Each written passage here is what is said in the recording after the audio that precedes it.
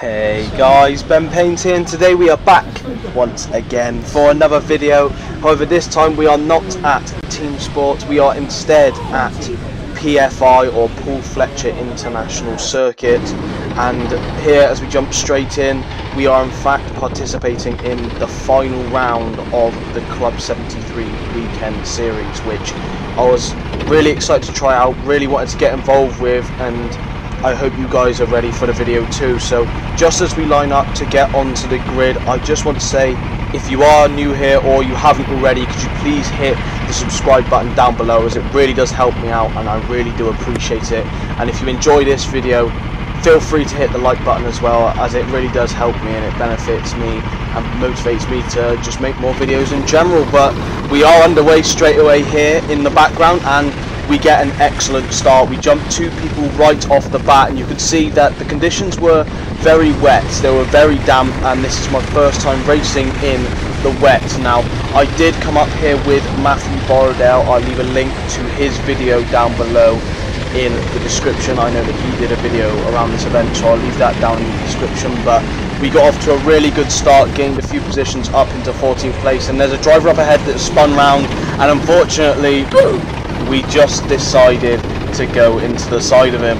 As I said, the conditions were very wet, very damp, and there was just no way I could have avoided that. I tried turning the wheel, but unfortunately I just had one direction that I was going in, that was straight into the side of the person that spun round. So I would like to apologise to that person if they do see this video. I didn't mean to completely T-bone you, but it was just the way it was. And we move on, and we were able on the back straight to actually gain a position up into 13th place. So obviously starting in 16th position, we've already been able to gain 3 places. Now here you see I do go very wide, and I'm trying to take the wet line on the track, and obviously this was a track that was very new to me. I did actually spin out in, much like that person there on the right, I did spin out on my practice laps, so I was just determined to just get my head down, just try and push on as much as I can, just try and take things steady and just ensure that I don't spin out, which obviously is a lot easier said than done in these conditions. Obviously rental karts only offer slick tyres in the wet, so even though you might think you have a little bit more grip than you do, you really don't. And as you can see there, the amount of understeer on the karts was absolutely unreal, not something that I was used to at all. And these curves on the left as well, really sending shockwaves through me. They were really uncomfortable to drive over, but as you'll see throughout the rest of the session, I seem to just be completely attracted to them. But we do come across the line there. Our first lap, a 1 minute 53.2 second lap. Now, these lap times are rounded to what it says on the timer in the top right, as I wasn't entirely sure what my exact lap times were, but you sort of get the gist as to what my rough times were. So my goal here was just to try and catch up to some of the drivers up ahead. Obviously I lost a bit of momentum from going into the side of the other driver on the first lap, so I was just trying to catch up, just trying to stay focused and really get my head down and try and drive as much as I possibly could. And here you can see we hit the brakes, but the car just doesn't want to stop, and we do end up going straight into the wall, and luckily we actually managed to bounce off completely. So it was almost like a NASCAR wall ride, and I actually managed to gain a lot of time on some of the drivers ahead. So I wasn't too disappointed with this, but almost collecting the driver up ahead, I hit the brakes, and for some reason they were just completely unresponsive, and this led to me just sliding almost straight into the back of the driver ahead. You can see at least 4 or 5 cars in a small little group up ahead. Matthew there about 3 karts ahead of us, so we were really just trying to get in and amongst the action that was going on ahead of us. We didn't want to just be in no man's land and have a bit of a boring race. On this corner, just taking it a little bit slowly, just so I can try and get as good an exit as I can. Obviously the slower you go into a corner, the faster you can come out, and that's proved right on that corner there. I went really slowly, and I was able to really maximise my exit, and this actually leads to me gaining a position up into P11, so actually managing to gain a lot of time around that last sector. And then this meant that I was able to catch up to some of the other guys up ahead. So our last lap then, a 1:43.830, so a lot faster than our first lap, which I was extremely happy with. And now we're just trying to focus on some of the other guys ahead. Obviously you can see Matt there up ahead and some of the other drivers, so I was really just trying to keep up with him and just trying to show my prowess on track rather than just languishing back near the back of the field. So This was one of the corners that was really my kryptonite in this session. I really couldn't find the line or the grip through it. No matter what sort of angle I went at the corner, I just wasn't able to understand which was the correct line to use. So, however, on that lap though, we did actually manage to get around it decently enough. So here, taking a nice wide line, much as I mentioned earlier, the wet line, just to try and get as good an exit onto the straight as I possibly can. Obviously losing a little bit of time there, going a little bit sideways through the corner, and when you go sideways it really does mean that you lose a lot of momentum. So there you can see a little bit cleaner there, and unfortunately still not getting the exact run that I wanted out of the corner. So Matthew up ahead of us there, just sort of pulling away, and here I was really just trying to get through each of these corners as smoothly as I possibly could, but as you can see I was wrestling a lot with a lot of understeer, and I was really struggling to actually find the grip on the track.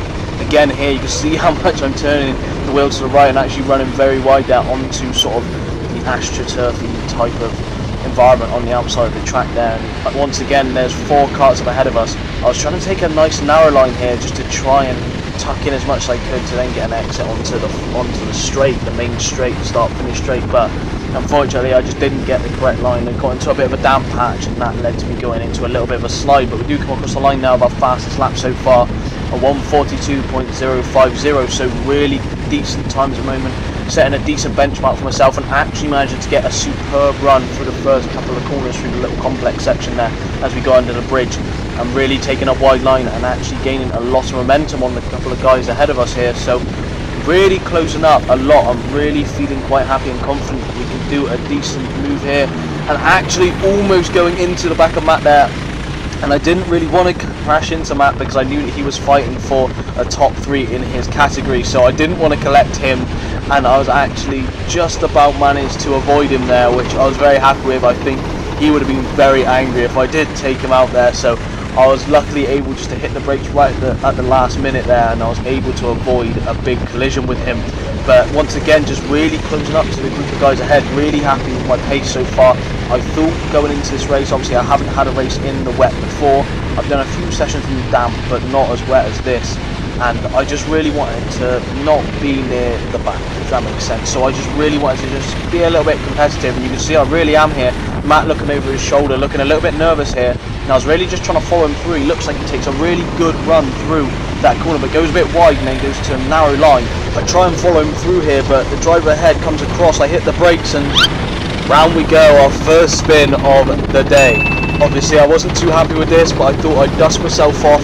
I thought it was bound to happen at some point in this race, as I did have quite decent pace, and I thought I was pushing a little bit too hard. But after that happened, I think this is where it started to get worse and worse, because I just kept trying to make up for lost time, try and catch back up to the guys ahead of us. You can see there, because of that spin, we did have a 1:47.440 lap, which obviously was about 5 seconds slower than our fastest lap so far. And like I mentioned, where I was just trying to push to catch up to the other guys, this did lead to a little bit of carnage for me later in the session. But we do move on here, just trying to take some decent lines, decent enough lines, just so I can gain as much time as I can on the guys ahead. And just as I mentioned earlier, just really getting this corner wrong all over the outside curbing on that corner, and just really getting a little bit frustrated with myself.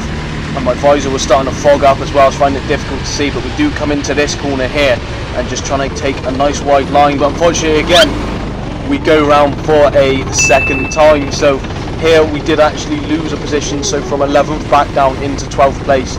I was really frustrated with myself here, as I'd literally made 2 spins in the space of half a lap, so this really did anger me a little bit, and I was really just trying to push now and catch up to the driver that had overtaken me for 11th position. You can see me a little bit frustrated there, banging the wheel.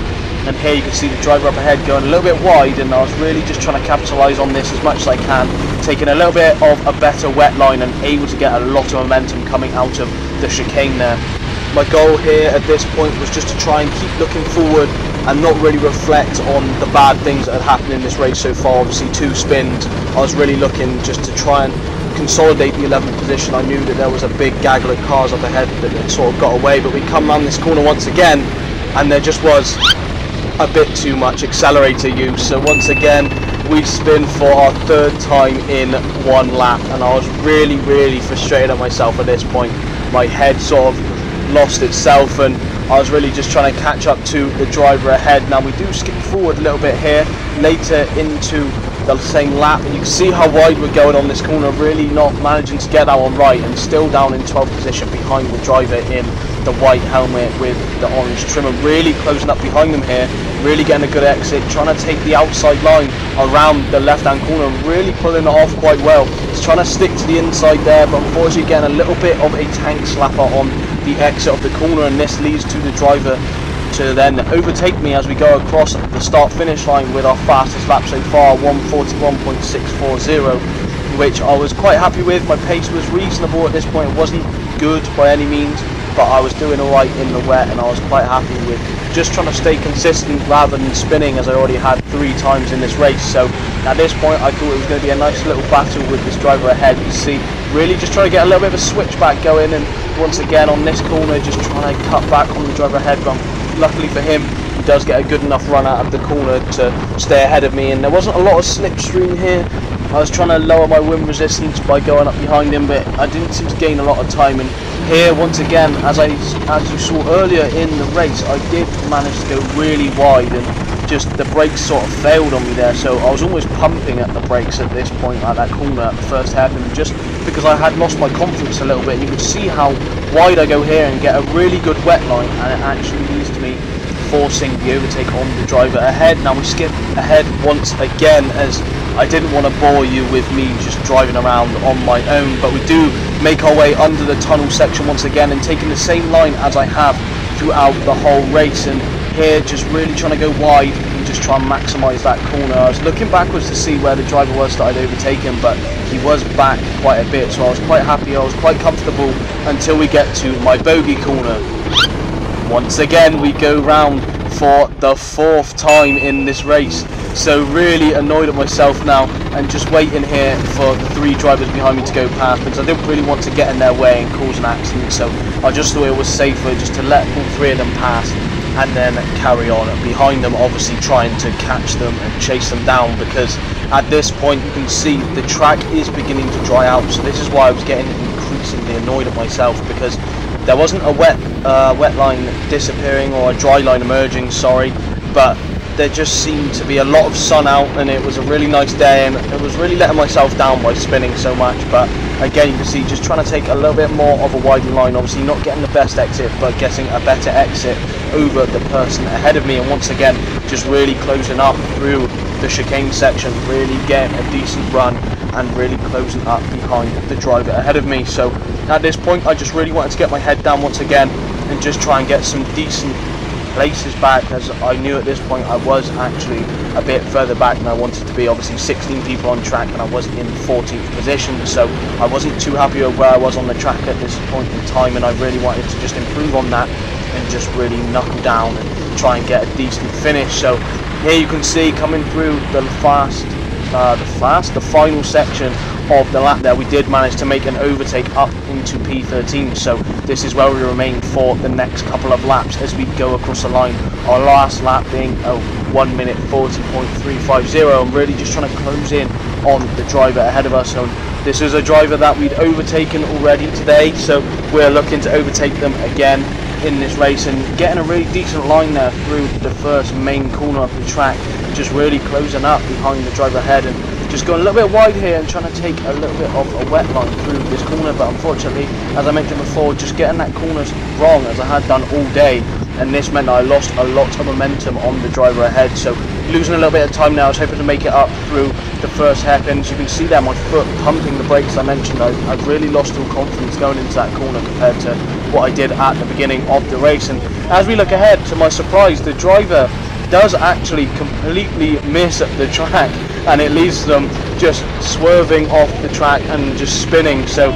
another position gain there just sort of handed to me, so I was really happy with that, up into 12th position once more, and I was looking ahead to try and catch up to the person in 11th place, as that's where I've been for a majority of the race, probably about half the race, around 11th place. So I really wanted to just get that position back and really prove to myself that I had what it takes to sort of battle with some of the guys that compete in CLUB73. Obviously this championship is sorted into 4 different categories. You have Clubman, Clubman Plus, Pro and Super Pro. I was put into the Clubman Plus category, so this is more people that are a little bit heavier, they have a little bit of experience but not a lot. And I was really just trying to force myself into having a decent time in this category. We come across the line at 1 minute 40.6. We move forward once again. Our last lap there, 1 minute 39.710. So really, just as I mentioned before, just trying to take the exact same line as I had throughout the rest of the race, losing the back end,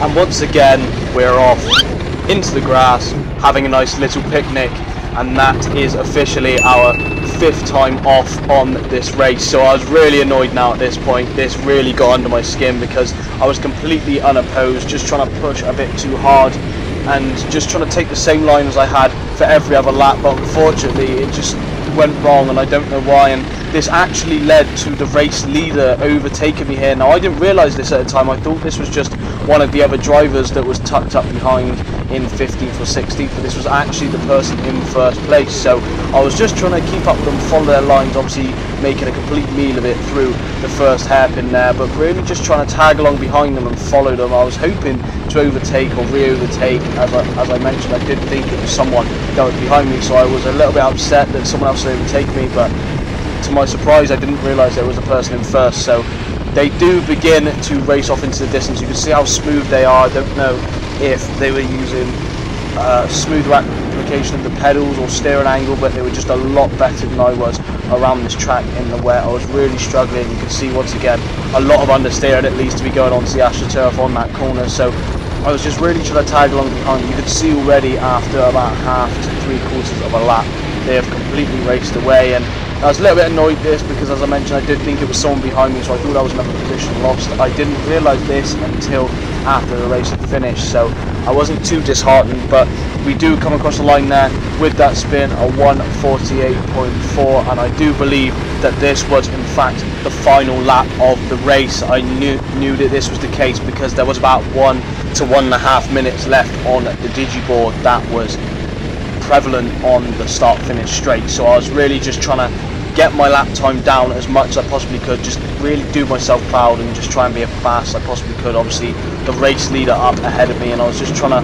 follow their lines, but you can see they're pretty much a speck in the distance already, so there was no chance of that happening. But once again, coming down into the hairpin, you can see trying to be a lot smoother on the brakes. I wasn't actually pumping the brakes this time. It was not quite smooth enough on the accelerator on the exit, and that did lead to the back end of the car sliding out and losing a bit of momentum there. But once again, just trying to take a nice wide line. Obviously the track's still not very dry into the second hairpin, going a little bit wide onto the rumble curbs, and it really did cause your internal organs to be shook around all inside of you. It wasn't a pleasant feeling going over those curbs, but we didn't seem to find any other way through the corners other than to use them. So once again, just trying to take a decent line through the last few corners here, just going a little bit slower into this corner this time, and actually managed to keep it on the track for once rather than going really wide. Again, just going quite slow here just to maximise my exit coming into the last couple of corners, staying as tight as I possibly dared without spinning out to that corner, and then having a decent run onto the final straight. You see the checkered flag raised on the left hand side, and we do come across the line here with our fastest lap of the race, a 1:39.210. So very happy with how I ended the race, and very happy with my final time and my position. It could have been a bit better if I didn't have 5 to 1 million spins. Who knows where I would have finished the race, but as you know, racing's racing. At the end of the day, what happens is what happens. So we did have to deal with staying in 12th position, but I really enjoyed the experience. PFI was an absolutely incredible track, and I would just like to say thank you very much to Clinton, who runs the whole event. I really had a great time, and I'm really looking forward to maybe doing a few more in the future. However, this does bring us to the end of the video, so I would like to say, if you have watched this far, and we are just going to have a nice in-lap here, if you have watched this far and you do enjoy the video, please could you hit the like button, as it really does mean the world to me. And if you could also hit the subscribe button if you are new, or if you've been watching a few videos and you haven't subscribed yet, then why haven't you? I bring you as many videos as I can. I put my heart and soul into these videos. I really enjoy making them, and I try and bring them out weekly too. So we're just coming around here for the end of the race, but I would like to say a big shout out once again to Matthew Borrowdale, whose video I'll leave down below in the description. He finished in 6th position in the end, and he was really fighting for a top 3 in his category in the championship, but unfortunately I do believe that he missed out by only 5 points. So if you do want to head over to his channel and watch his footage, I'll leave the link down below. Alongside this, I'll also leave another link to the karting / team sport Discord that's been created. There's a lot of us in there now. I believe there's around 65, and everyone just enjoys having a good chat and getting on with each other, giving each other tips and just having a great time. So I'll leave a link to that as well. I do have another event coming up this week which I'm excited to bring to you guys, so I'll keep you updated down below in the description for my Instagram. So if you want to keep up to date with that, then go and follow me over there. As always, I'll catch you guys in the next one. Take care.